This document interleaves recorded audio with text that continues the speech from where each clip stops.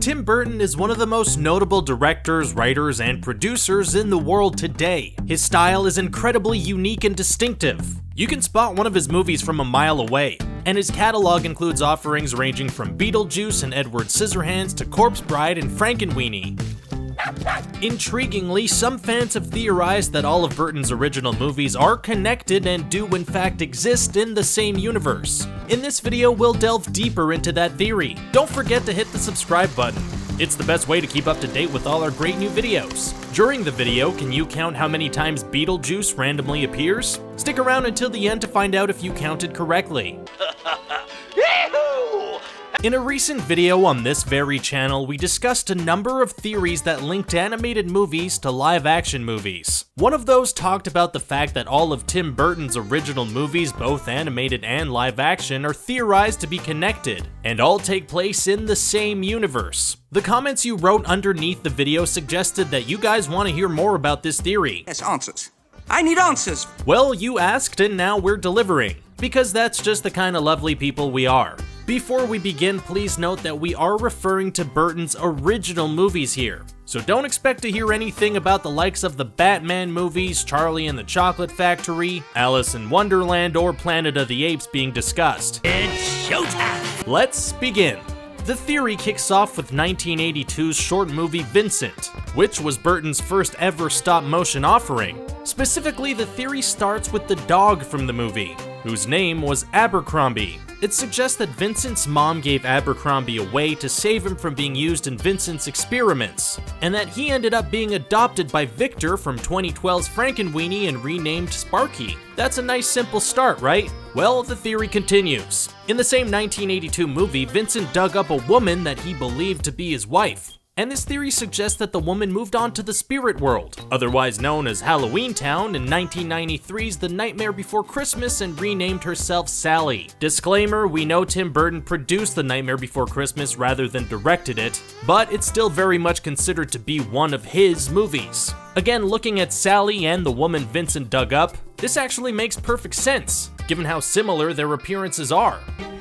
There are so many things I cannot grasp. So, hopefully you're keeping up with the theory so far. It also suggests that the aforementioned dog Sparky died and moved to that same spirit world, becoming Jack Skellington's dog Zero. In fact, eagle-eyed fans have supposedly spotted Zero's grave in Frankenweenie, creating another link, but that's not something we can claim to have seen.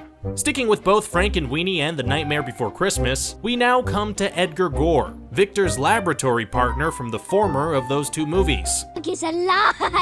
For the purpose of this theory, let's imagine he died in a tragic lab accident following the events of Frankenweenie, and then that he re-emerged in the afterlife of Halloween Town. Because he definitely looks like Dr. Finkelstein's assistant in The Nightmare Before Christmas. You know, the hunchback character who helped him create the skeletal reindeer? Both characters have 3 teeth, 2 of which are on the left side of their mouths and 1 of which is on the right. Excellent, Igor. Surely that can't be a mere coincidence. You can also see Bob from Frankenweenie in The Nightmare Before Christmas. He's one of the many people forced to flee in fear when Jack Skellington's Halloween-themed gifts start attacking the town's citizens. I have a special present for you, anyway. Now, remember Sparky, the dog we spoke about earlier? Well, this theory suggests that when he died, Victor's parents saw how miserable he was and bought him a new one of the same breed, Scraps. You know, the dog from 2005's Corpse Bride? Scraps?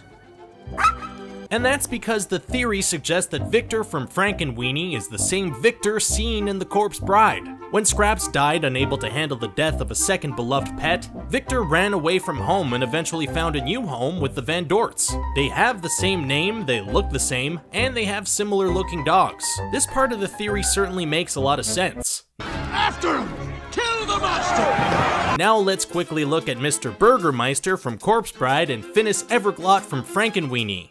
Well, hello. Their appearances are practically identical to each other, so this theory suggests that they could quite easily be brothers, perhaps even twins. We shall continue as planned, with or without Vincent. Victor.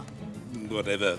The next part of the theory is the first to include one of Tim Burton's live-action movies. It involves Victor's neighbor Elsa Van Helsing from Frankenweenie. My niece, Elsa Van Helsing. It suggested that Elsa slipped into a deep depressive state when Victor ran away, and when her parents couldn't help her, she was given up for adoption and grew up to be the extremely morbid Lydia Dietz, Delia and Charles Dietz's daughter, who was played by Winona Ryder in the iconic 1989 movie Beetlejuice. Beetlejuice? Yes, that's it! There's an additional adoption-based theory that Weird Girl from Frankenweenie was also given away by her parents, who believed she was going crazy when she tried to explain what happened to her beloved Mr. Whiskers. Mr. Whiskers had a dream about you last night. And she became Kim, who was another character played by Winona Ryder from 1990's Edward Scissorhands. There's also a suggestion that when Victor died, he moved on to the spirit world of Halloween Town and became Jack Skellington. Who knows? Sadly, there's really no basis for that part of the theory. It came from a random YouTube account, but it has widely been accepted as being believable enough to be added to it, as crazy as it might sound. What do you mean? That's not true. You're probably thinking to yourselves, how can the likes of Johnny Depp, Catherine O'Hara, and Winona Ryder play or voice so many characters in so many of these movies if they're all set in the same universe? Well, they're working for the watchers of the Tim Burtonverse, in the same way Stan Lee does in the Marvel Cinematic Universe. Okay, we totally made that up, but it's a fun idea, right? Why are you doing this? Right? Anyway, that's the theory. It's hard to believe that Tim Burton elaborately plotted all that over the course of more than 30 years, but it's definitely cool to believe it might be true.